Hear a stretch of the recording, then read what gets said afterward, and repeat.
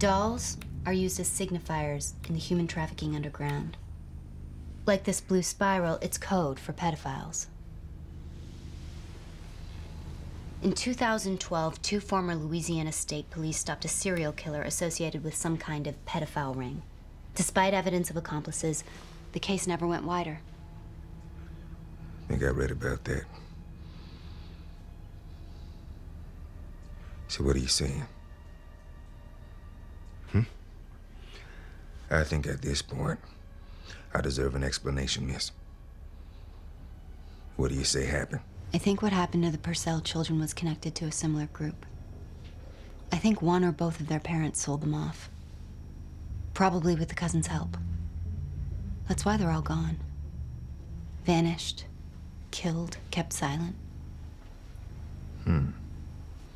These groups, they take runaways, kids in orphanages, outright kidnapping. And wider investigations are consistently curtailed. In both the Louisiana and Nebraska cases, high-level politicians and businessmen were implicated.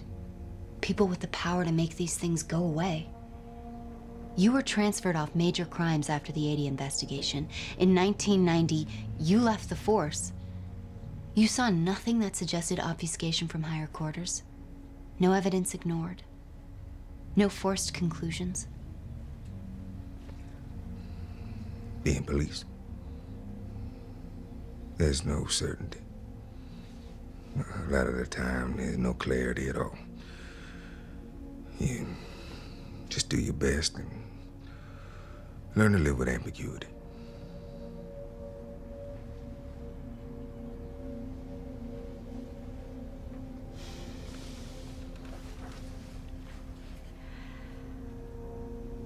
I have to say I'm disappointed. I'd most wanted to talk to you because your record indicated you never went along with the official version. I've been hoping you'd provide a missing piece. Young lady, my whole brain's a bunch of missing pieces.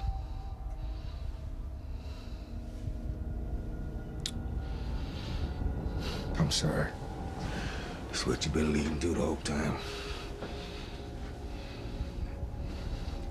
I don't got answers for you, miss. I wish I did, but I don't.